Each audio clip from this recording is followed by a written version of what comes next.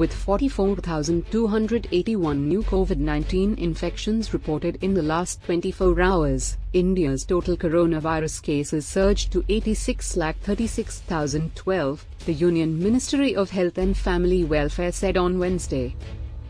With 512 new deaths reported in the last 24 hours, the toll mounted to 1,27,571. The total number of active COVID-19 cases are 4,94,657 after a decrease of 6,557 in the last 24 hours.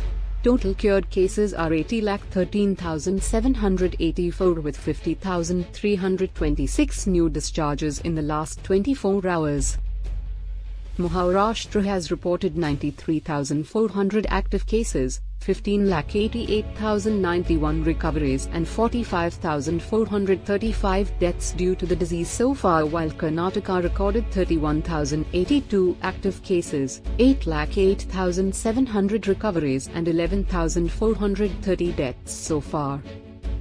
According to the Indian Council of Medical Research, ICMR, a total of 12,769,151 samples have been tested for coronavirus till November 10. Of these, 11,53,294 samples were tested yesterday.